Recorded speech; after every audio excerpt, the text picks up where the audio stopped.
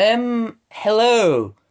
So today I thought, since I talk a lot about movies and TV shows in my collection that I have a lot on this channel, and I also have quite a large book collection, so I thought, why not talk about books to do with movies?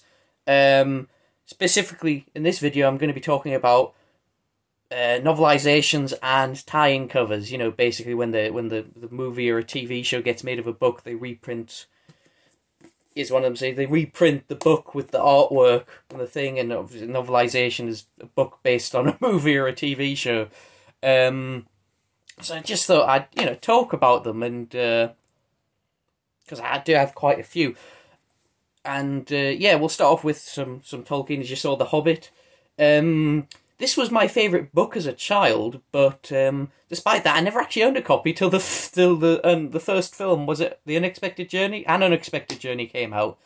Yeah, I had the graphic novel adaptation, and then I read the actual book at school, like, because the school library had it, so I took it out. But I never actually owned the proper book till the film came out. I saw this in I think Asda or something, and I thought, I don't actually own the book, and that's actually quite a nice cover. Like, a lot of people don't like movie tie-in covers. They find them quite ugly, having just like picture from the film on there, and I can sort of see that, but I do think some of them do look quite nice, and this one does look very nice with Bilbo coming out of the Hobbit hole, much nicer than the ones for the other two Hobbit films, because each new film they did a new reprint, and yeah, don't really like the Hobbit films, but I do like that poster a lot, so that's on there. And then next we have the Lord of the Rings trilogy. So Fellowship, Two Towers. No, that's Return of the King. This is Two Towers, and then Return of the King. These are from, I guess, 2001. So these are around the time the first film came out, and they all have artwork from the first film to the bit where they're all going up the mountain. In fact, if you put them all together, it makes that image, which is quite cool. Yeah, these aren't the copies I had as a kid. I had was it the regular HarperCollins ones, the ones with the black covers and the rings? Like, there was, I think, one of them had a green ring, one had a yellow ring, one of them had a red ring, and yeah, I read Fellowship in like 2 days. Two Towers took me ages to read, and then I never finished Return of the King, and I just got rid of them because I thought I never did finish those books. But then I thought, I probably should. Years later, I thought, I probably should finish the three of them. So I bought an omnibus, like the 3 in 1. It was a big, thick thing. And the trouble is, normally when I when I read, I tend to read like when I'm on the bus or the train or something, going to work.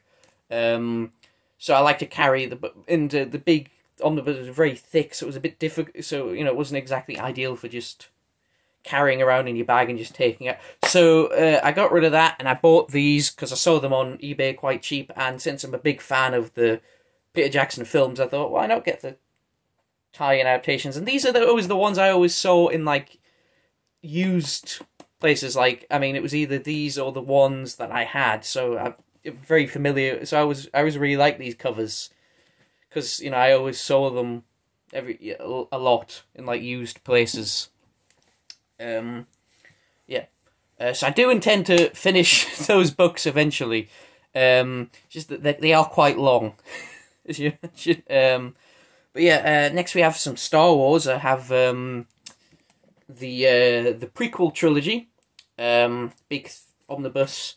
Slightly larger book, but it's not, unlike the Lord of the Rings one, it's not like absolutely massive, so it's a bit easier to carry around with you. On the bus and that. Yeah.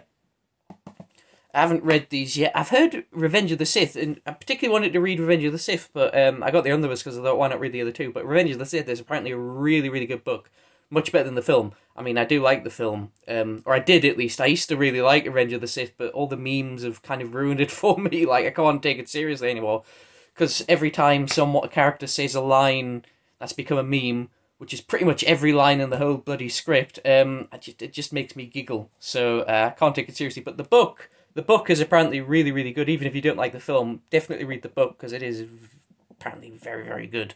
Who wrote each of these, actually? So Phantom Menace is by Terry Brooks. Attack of the Clones is R.A. Salvatore, and Revenge of the Sith is Matthew Stover. Next we have the original Star Wars, A New Hope. Says George Lucas on the book, but it was actually ghostwritten by Alan Dean Foster. And George Lucas got credited for like contractual reasons, I believe. Good book. I read this recently. It's quite an enjoyable book, and like kind of like an old. The way it's written, it's very kind of like those old-fashioned sci-fi B-level grade pulpy sci-fi stuff from like the 30s, which Star Wars is kind of, emulating. So yeah, it was a good fun read, and it has a lot of the deleted scenes in it. So, like the Jabba scene, and the bit with Biggs and that, and obviously this is before the special edition, and then the Blu-ray with all the rest of the deleted scenes. So, this was the only way you could experience those, I believe, at the time. So actually, this came out, not this edition. The book came out about 6 months before the film, so if you good thing the internet wasn't around then, because, people would have been like, there would have been spoilers all over the place. But yeah, this is the 40th anniversary hardcover, which uses the famous poster, the Hildebrandt brothers version of the poster. There were two versions. There was one by Tom Young, and then which they thought looked a bit too dark. George Lucas thought looked a bit too dark, so then he had the Hildebrandt brothers sort of do the same images, but make it a bit more less realistic looking. So I actually prefer this version of the poster, but they're both great. It's the same poster, just this one looks a bit more cartoony, and the Luke and Leia don't look anything like Mark Hamill and Carrie Fisher, unlike the Tom Young version. But really nice cover. Next we have, since I had that in hardback, I thought I would try and get the other hardcover copies of the other two. So I got these reprints from the 90s, which were a little difficult to get hold of, but managed to get them for a decent price. We have The Empire Strikes Back by Donald F. Glut. I haven't read this. I do remember, wasn't this the cover on the VHS from like the very last... the very last VHS with the original versions, like the UK versions of those, wasn't this the cover? I believe they were. I'm not sure. A friend of mine has has that VHS box set. I need to have a look at them and check. But yeah, I'm pretty sure these were the covers, and they are quite nice painted covers. So Empire Strikes Back, some quite bad sun fading, and Return of the Jedi by James Caan.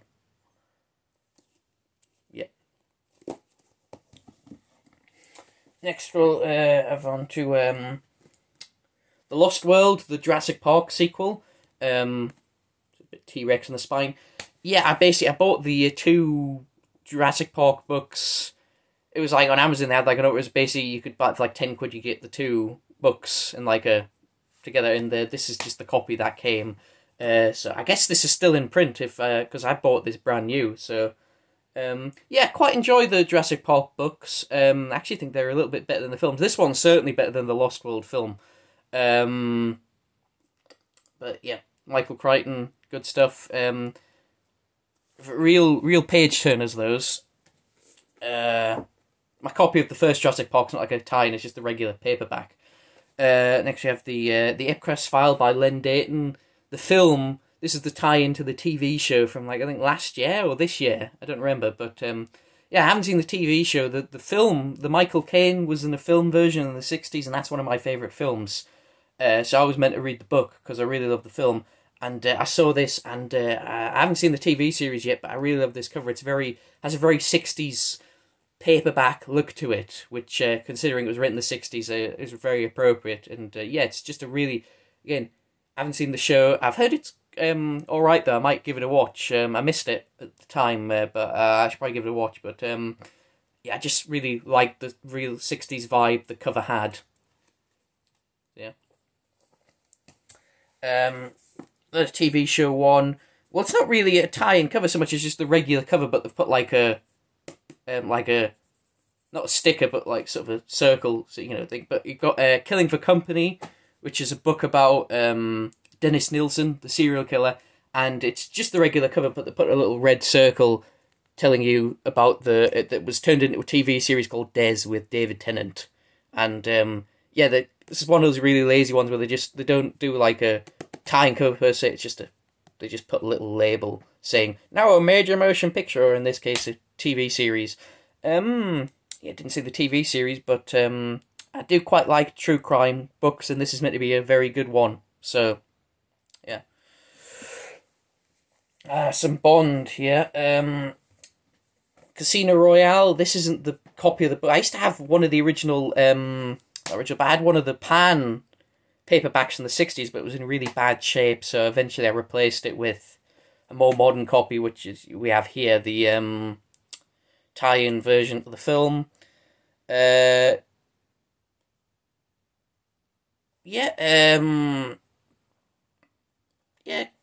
Big Bond fan. Casino Royale, the film was never one of my favourites, but I really like it. I think because I'd actually read the book beforehand, and I have this terrible habit of when I read a book, I kind of I'm making the film version in my head. So when I actually see the film version, I'm just comparing it to this non-existent version I made up, and it's like, so I find it very difficult to just sort of watch it as a film. So I was never the biggest fan of this one because it wasn't how I would do it, but I like it a lot more now.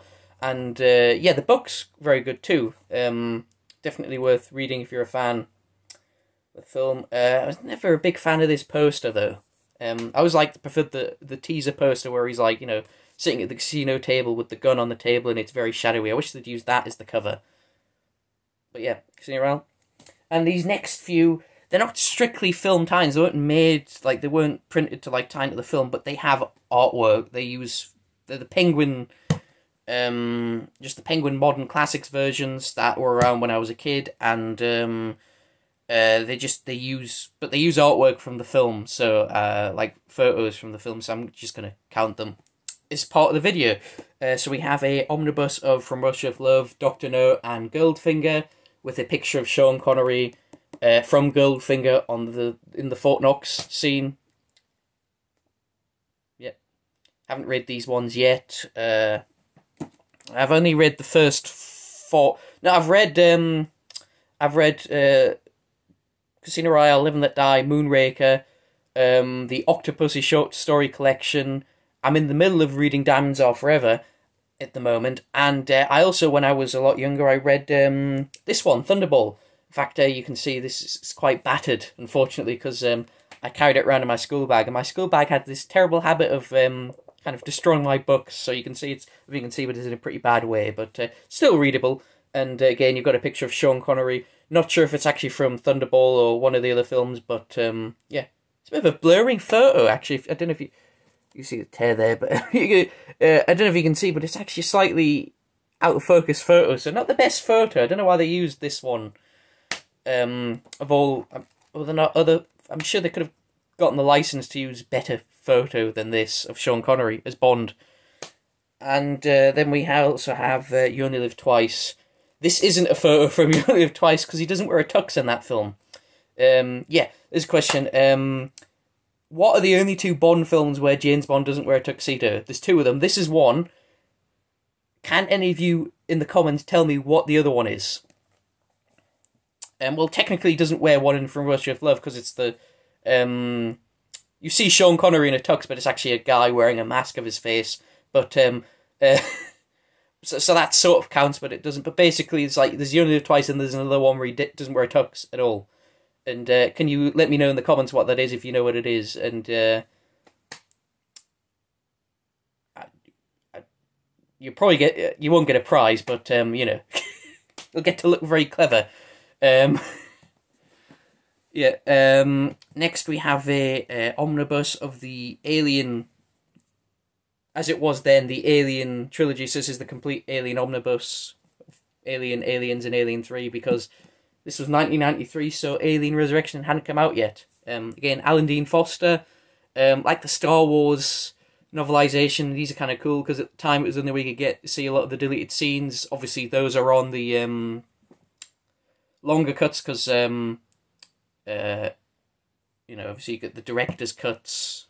The director's cut of Alien, the special edition of Aliens, and the assembly cut of Alien 3. A lot of those extra bits you could only really get in these. In fact, there's actually other deleted scenes that aren't. This has the famous airlock scene from the first Alien, which was partially shot but was unfinished.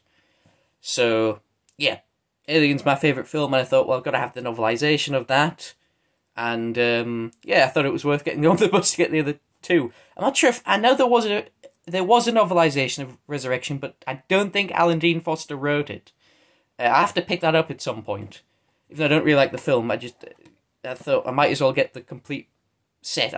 If there's novelizations of Prometheus and Alien Covenant, I'll get those too, because again, even though the biggest fan of the later Alien films, I might as well get the complete set.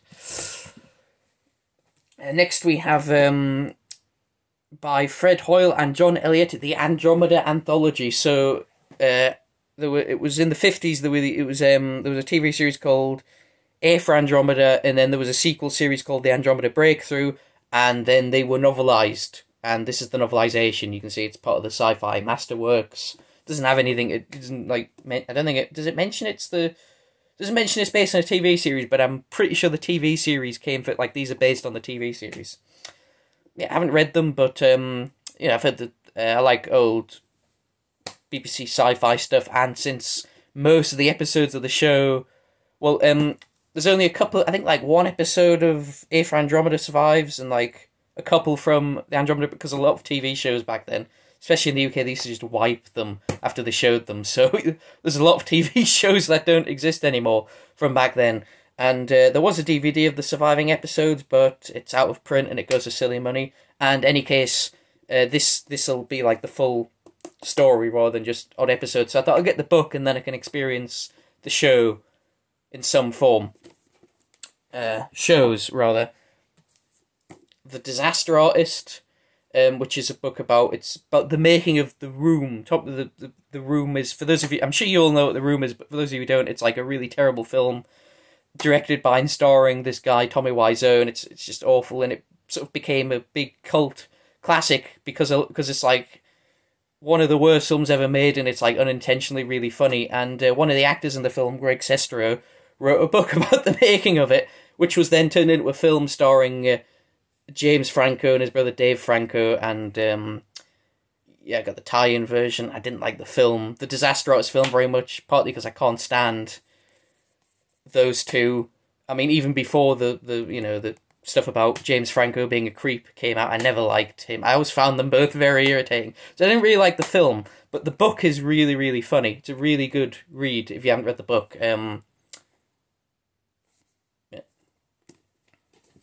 I also follow Greg Sestero on, I think, Facebook. He's, really, really cool guy. Next we have Alfred Hitchcock in the Making of Psycho, again with the film tie-in cover for the Hitchcock movie with Anthony Hopkins is playing Hitchcock and Helen Mirren as his wife Alma, which was about the making of Psycho. Again, didn't really like that film very much. The only reason I picked this up is because it's the only version of the book you can get anymore. I think you can get the original, a non-film tie-in version, which really annoys me because I really didn't like that film. But like I say, it's the same text, so it doesn't really matter. You do get some nice photos in here. Big Hitchcock fan, and Psycho is one of my favourite Hitchcock films, so yeah. Next we have The Queen's Gambit, Walter Tevis. I've not seen the TV series with Anya Taylor-Joy in there. I might watch it though. She's a very good actress. Though I do like her. I watched her in the The Northman. She was very good in that, I thought. And the reason I picked up the book is because Walter Tevis also wrote The Hustler and The Man Who Felt Worth, and the movie versions of those I really like the film versions of those two books, so I thought, well, I'll pick up, I also have the book of The Man Who Felt Worth, but it's not a tie-in, so I'm not going to show it in the video, but I thought, well, I like the films of a couple of his other I like the film versions of a couple of his other books, so I'll pick this up. And again, I'll probably give the Netflix show a watch because I've heard it is very good. And yeah, Black Klansman. I've actually seen the film of this. The film is very good, very funny. It's like a Ron Stallworth was an African American police officer, and it's sort of the story of how he he basically phones up the Ku Klux Klan, pretending to be a white guy, and says he's interested in joining them. And then you have Adam Driver's character, who I think he's not based on a particular person. He's kind of a he's sort of a fictional character, but like basically Ron Stallworth, he started this police operation where he phoned he called the Klan as a joke, saying he was going to join, and then he sort of started this operation where he sent like a white cop to pretend to be him and sort of infiltrate the Klan. And Adam Driver's character, I believe, is a fictional character, but he's basically takes the role of the guy who infiltrated the organization in real life. And film, I really enjoyed the film. Very, very funny film. And again, picked up the book because I wanted to see what they... I haven't read it yet, but I wanted to see what they changed from the real story.